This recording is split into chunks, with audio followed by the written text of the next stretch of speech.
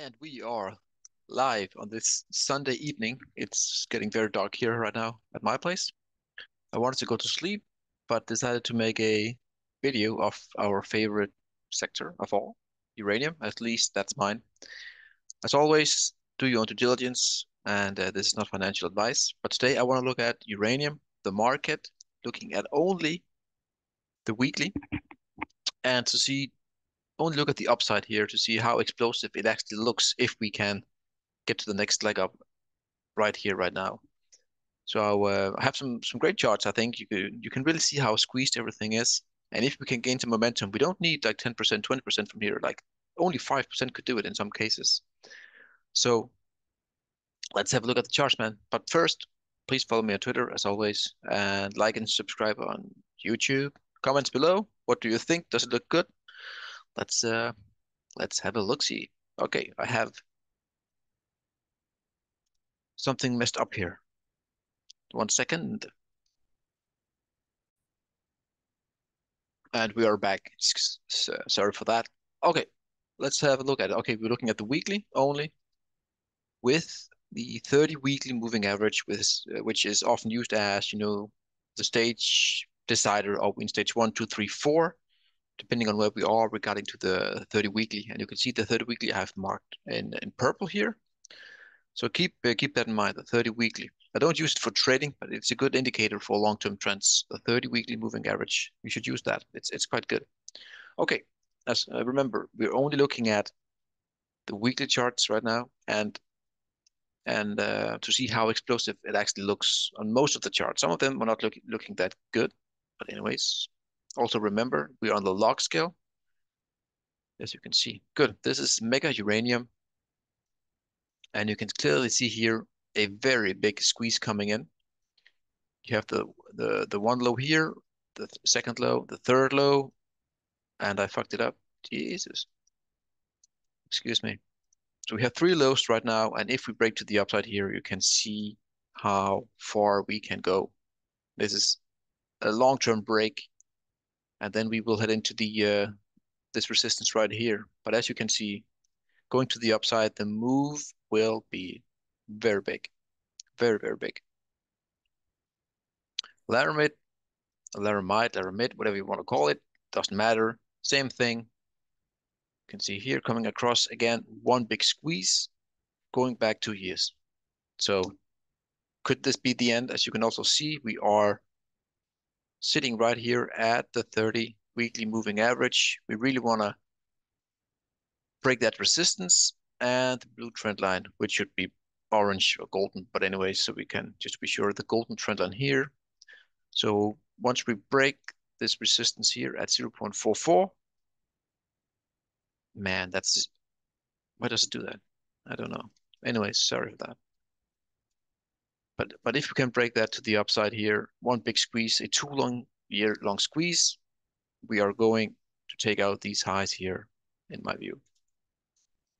Okay, something is messed up. Anyways, I will try to avoid doing that. Okay. Looking absolutely amazing if we can break up here. Um, Amazing. Really, it really is.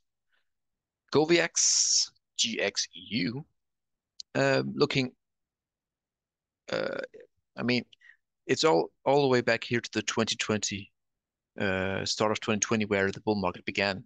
Absolutely insane values. But anyways, you can clearly see the squeeze again here. We are a tad below the 30 weekly, but still, if we hold here and we start to curl up again, it is very explosive. Also, if you look at the GoVX divided by the uranium spot price, you will have a very clear picture of why I think we have a bottom. Remember to have it on log scale, by the way. So this is also again looking insanely explosive. Again, I'm not saying that we're going higher from here. I'm just saying it looks very explosive, but we still have some work to do. But again, getting in here at these levels is a no-brainer in my view. Global Atomic doesn't look as good as the others, but still, we have possibly a fake out here to the downside, and the squeeze is not that bullish, but still, you can see the move here. And if we are to get to go higher, the move will be a lot higher from here. So so global atomic still looks very good. But still we need to get at least above the 30 weekly and gain some momentum because it can go south quite quickly. Find still again one big squeeze here, and if we can get above the 30 weekly again, the charts are the same all the way around. It looks very explosive, but we cannot celebrate until we actually break out. But still getting above here, I mean, then we will grind our way higher to these highs here, in my view. It just looks so bullish. And right now we are at 0. Let's call it 0.4. And we only need to go to like 0.44, so like 10% from here for this to really, really get going to the upside. This is Encore Energy. Actually looks better. It has broken out. Very good. All the way up to these highs here. And now we're retesting the 30 weekly and the breakout trend line, the golden trend line. And if we confirm the bottom here and curl higher, then very often, and you're getting above, of course, then you have a stage 2 confirmation breakout. So this looks insanely good no matter how you view it. Still, we could be in a bear flag, so be careful. But still, we're only looking at the upside in this video, so explosive still. One of the bigger ones, energy fuels, again, one big squeeze. We're going to decide soon which way we go, but if we break to the upside, then we are going much, much higher. And my target would be, if it really gets going, what? There's something wrong. Anyways, the 80. So that's 10x from here, if we can get that. Yes, a 10x. You heard me. So again, one big squeeze, wait for the confirmation, but it looks good. So often, we have the uptrend, pause, and then we continue higher. That's the highest probability. Denison Mines, also a bigger one. I mean, the charts are the same all over the place, but still, I mean, we don't need much to the upside to really get things going. This is at 1.7, and if we get to like let's call it 1.9, so like 10% from here again, man, it's breakout time. It really looks good. Can Alaska, not the best looking chart, but still, you could argue that we have some sort of bottom here, but we still need to get above here in this zone before we can look at any more upside. This has a bit more pressure to the downside, but still, if we can make it to back above the 30 weekly, we have a chance to take out the 2016 highs here. Obviously, we have this resistance here first, but still, it looks good. Still not as good as the other ones, I have to say, but yeah. Oh, and then we have the blue chip, the major blue chip. Let's zoom out here a bit just for visuals. Big breakout, 15-year long breakout we are having here. And what are we doing now? We are breaking out, retesting, and we have resumption from last week. So if this gets confirmed, that this right here holds, then it will drag every other smaller junior exploration company with it. So this week and next week, especially July, I'm very excited to see what happens here in July. It could be the big one. It really could be. Oh, yeah. So Cameco is taking the lead. That's what we want to see. Okay, UEC is also a big one. The lows held here. We're still in the wedge, and we're now at the upper side of the wedge here. So we really want to break out to the upside. And then if we get to the blue coming across here, then I think we'll get a bounce back and then resumption. So then we have the inverted head and shoulders. So still looking very good.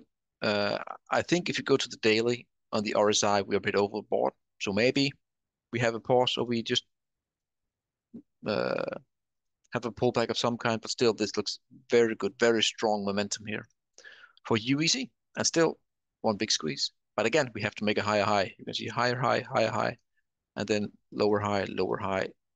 So we need to make a higher high at some point here. But still, if we can break out, looks good, looks good. The Paladin PDN, also one of the favorites.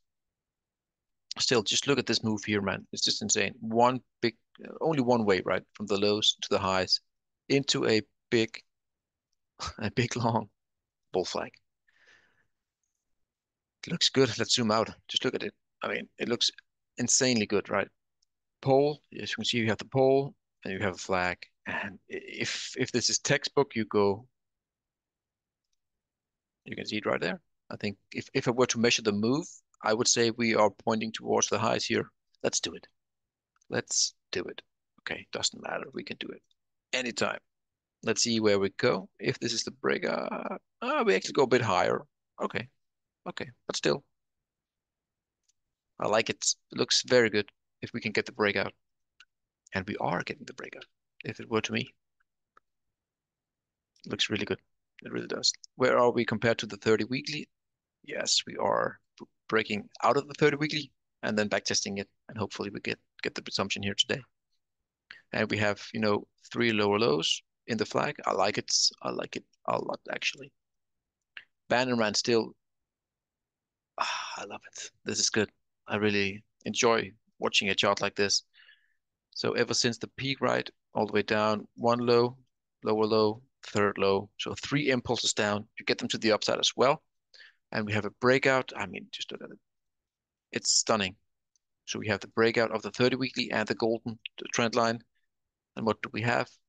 A retest. And if this is textbook, we are going to launch from here. Right here. I love it. Elevate, also it has made some huge gains. Still, looking at it again, I mean, they are all quite similar, all the charts all over. We're looking at URNM at the end. We have a low, low, low, a third low. As you can see, the Elliott wave count looks good. And if we can break again above the golden and the 30 weekly, looks similar to all the other charts, I know. But hey, man, let's get some hype in the chat, if you can say that, or in the comments below, because you have to acknowledge it for what it is. This, no matter what sector you're looking at, if it's Bitcoin, gold, silk, whatever, is a very, very bold setup. It doesn't mean that you have it 100% of the time going higher, but the probabilities, in my view, are very much to the upside. Looking at this purely from a technical basis, looks really good. And probably the most favorite of all, the F3 uranium or FUU. Again, long term, you can see here the breakout, and we are flagging above. We are flagging above the breakout into a retest of the breakout. Breakout again, retest break. I mean, the technicals look pretty damn good. Also, again, you have it. You can see it here. Let me show you. Low, a lower low, and the third impulse low in the consolidation or the wedge, whatever you want to call it. Breakout resumption. It looks good. Okay, last one, URNM. And this is the final confirmation you will get. And I think when we will get above, as you know, the $36 level, when we break out on the URNM, that's exactly where you will see all the other wedges that we have looked at, the bullish wedges, the flags, whatever. They will break out at exactly that point in time. And it looks really good. We can actually do it like that. It actually connects the highs better, but then we almost hit here, but it doesn't matter. We are testing the golden trend line all the way back to the 30 weekly. And hopefully we will do like this for July.